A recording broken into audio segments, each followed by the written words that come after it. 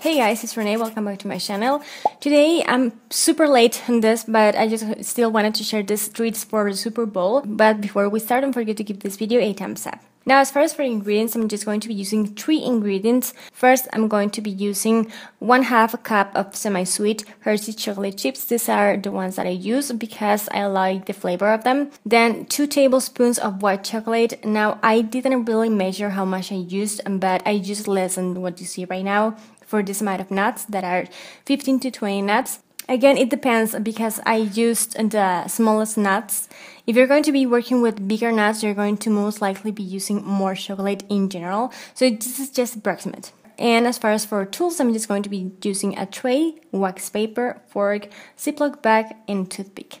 I would highly suggest you to have everything in place before we start. And with that being said, I'm just going to place my tray with my wax or parchment paper, the smoothest part on the top, and I'm just going to temper my chocolate according to my package's instructions. You can only melt the chocolate as well if you want to, but I prefer to temper it.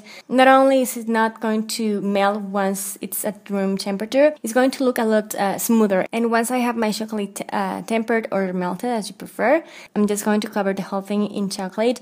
I'm just going to grab it with my fork, remove the excess pretty quickly, and I'm just going to place it on my tray. So what I did was kind of switched my wax paper along the way.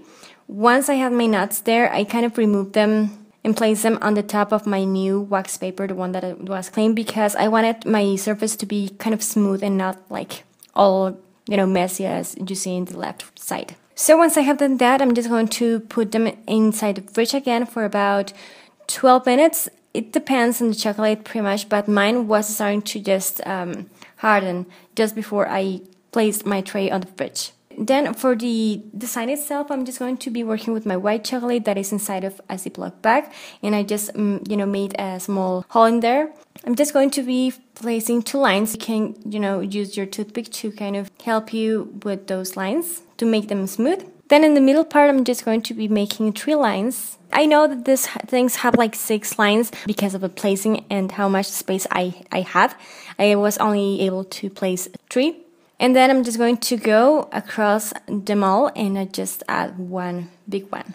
And then again with my toothpick, making sure everything is just as smooth as you can. And that's it for this idea. I just hope you like it. Again, the white part is not like super perfect because I'm not really used to working with a white chocolate.